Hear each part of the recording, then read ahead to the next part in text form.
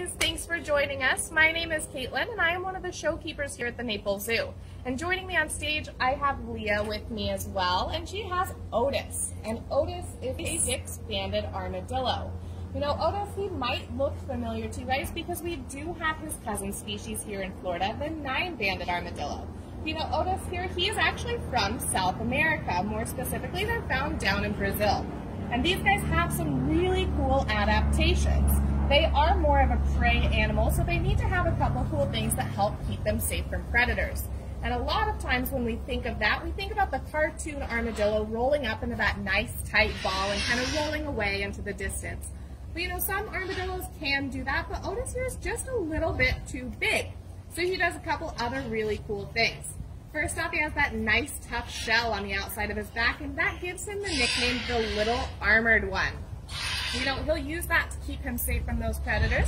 He'll pancake down as flat as he possibly can to keep that soft underbelly nice and covered. You know, Otis here, he actually is pretty quick. He can run about 30 miles an hour, and he can run away from those predators if he absolutely has to. And he can also swim really well. He can do a couple different things.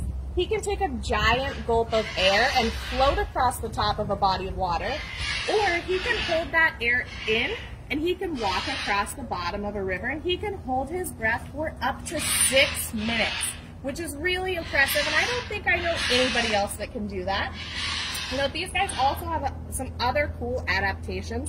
They're related really closely to the giant anteater.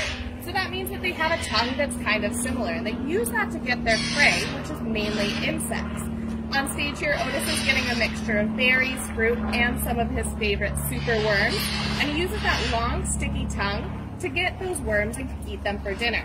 You know, in the wild, they're going to do something very similar. They're going to use their really tough claws to dig into those ant hills and termite mounds, and they'll use that nice long tongue to reach in there and get their next meal.